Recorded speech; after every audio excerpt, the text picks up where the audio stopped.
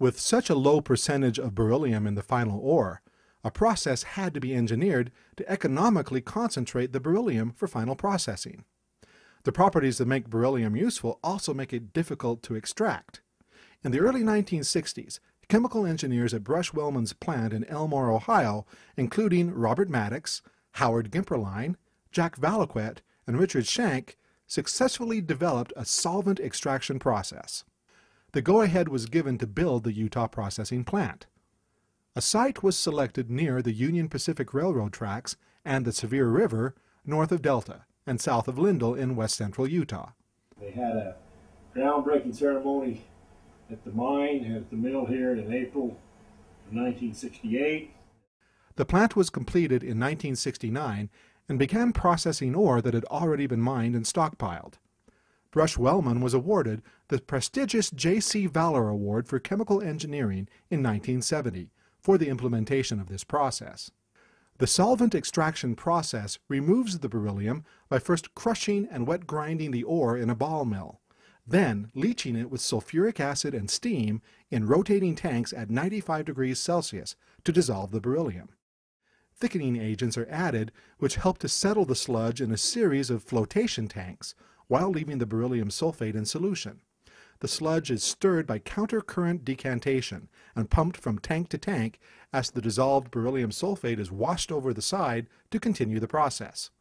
The remaining sludge is finally discarded to a tailings pile. The beryllium is then separated from the sulfate using an organic compound, then stripped from the organic by ammonium carbonate.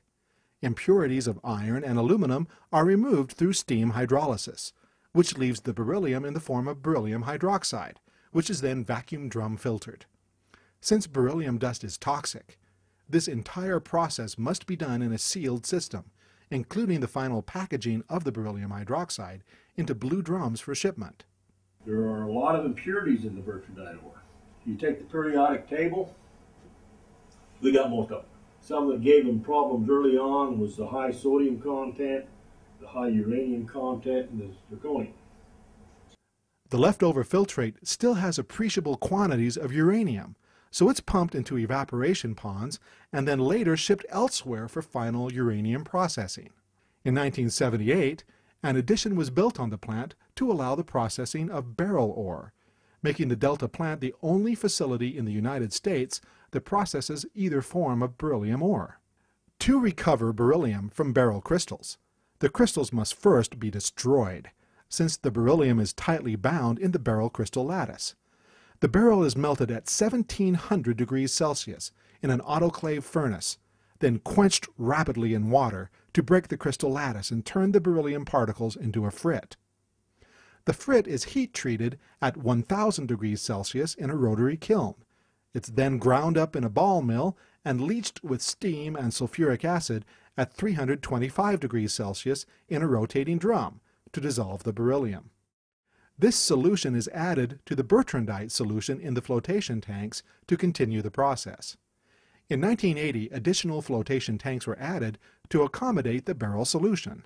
All of these processes require careful control and monitoring to improve yields and ensure safety.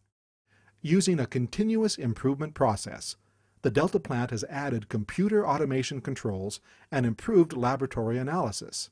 Now what we have here is an antimony-123 radiation source giving off gamma rays that is then passing through the beryllium sample, which produces free neutrons which are then detected, and from that they can determine how much beryllium is in the sample.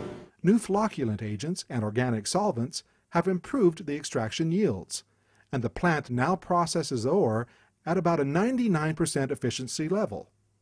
Around 400 tons of bertrandite and about 10 tons of beryl ore can be processed per day at the Delta plant. The concentrated beryllium hydroxide produced at the Delta processing plant is shipped by rail to Elmore, Ohio, where it undergoes the final refining process. The beryllium hydroxide is reacted with fluorine to produce beryllium fluoride. It's then reacted with magnesium metal in a single replacement reaction. Since magnesium is more reactive, it will pull the fluorine away from the beryllium and reduce the beryllium to a metal. This beryllium is cast into ingots and further processed into various forms of pure beryllium metal, from rods to foils. It's alloyed with copper, nickel, aluminum, and other metals. It's also reacted with oxygen to form beryllium ceramics. The main health hazard associated with beryllium production is berylliosis, also called chronic beryllium disease, or CBD. Beryllium particles in the body are recognized as an irritant, and the immune system tries to surround the particles with white blood cells, forming granulomas, or small granules in the lungs. Most people who become sensitized to beryllium do not develop clinical symptoms. In some people, however, the immune system overreacts, and the granulomas can build up to where they interfere with lung functioning and mimic the symptoms of pneumonia and other chronic respiratory diseases. Chronic beryllium disease occurs when workers are exposed to beryllium in particle form in concentrations of over 2 micrograms per cubic meter of air. Beryllium in its original mineral forms is tightly bound to the crystal lattice and therefore harmless. Finished beryllium metal, alloys, and ceramics are also safe. But concentrating beryllium from its ores means crushing and breaking the beryllium crystal and liberating beryllium as fine particulate matter. Machining or milling beryllium or its alloys can also be dangerous, and special precautions must be taken. To prevent chronic beryllium disease, Brush Resources uses careful ventilation and sealed systems to prevent beryllium dust from escaping.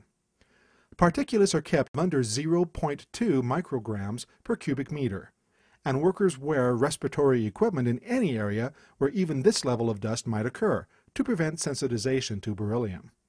Beryllium may be rare and expensive to mine and refine, but when you need a metal that is extremely tough, light, thermally stable and resistant to corrosion, transparent to X-rays or reflective of neutrons, then only beryllium will do. From common applications in your car and home electronics, to its use in spacecraft, missiles and jet fighters, to its use in nuclear reactors and X-ray machines, beryllium is indispensable and valuable. Its story, from how it formed in the Spore Mountains to how it's mined and refined, is fascinating. The ingenuity of the chemical engineering team at Brush-Wellman in developing the solvent extraction process illustrates just how important chemical engineers are to the continued economic prosperity of our country. By continuously improving their processes and safety procedures, Brush Resources' Spore Mountain Mine and Delta Processing Plant continue to be outstanding examples of how the elements are unearthed.